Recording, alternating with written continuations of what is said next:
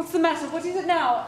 I have no desire to upset you, Bella, but I have just observed something very much amiss.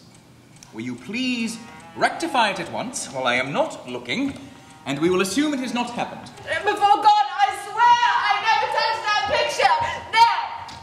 There! My God, you are mad and know not what you do, you unhappy wretch. You're stark, gibbering mad.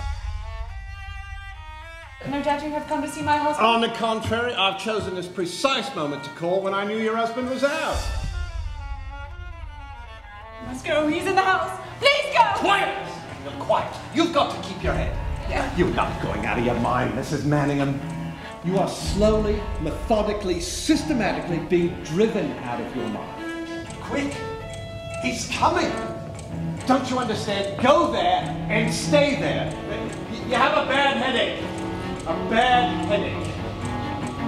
Will you go, in heaven's name?